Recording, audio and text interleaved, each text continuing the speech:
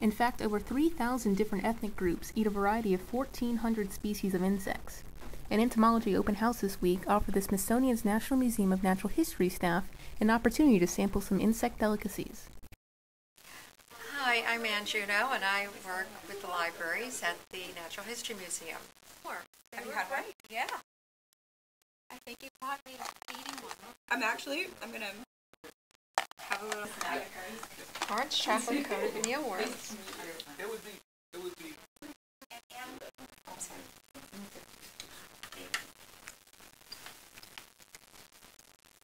Can't taste the mealworm. I taste the orange. It's an Hi, I'm Charlie Potter. I'm the collection manager for marine mammals at the Natural History Museum. I sense that you're stalling. Oh, these? Oh, I've had a couple. Where'd you guys get these? They were just here when we got here. It depends on what you cook.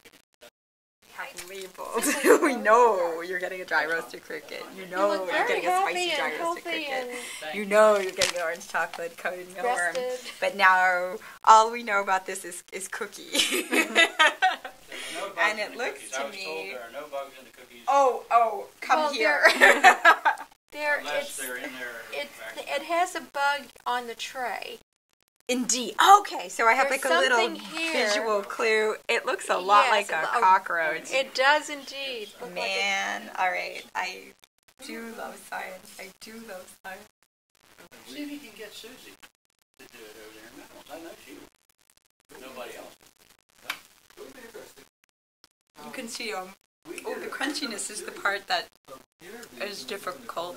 The cookie itself, it's a good cookie matrix. I'm gonna find out this is a cockroach. Tea and nutty, and not knowing what it is. It's actually perfectly good.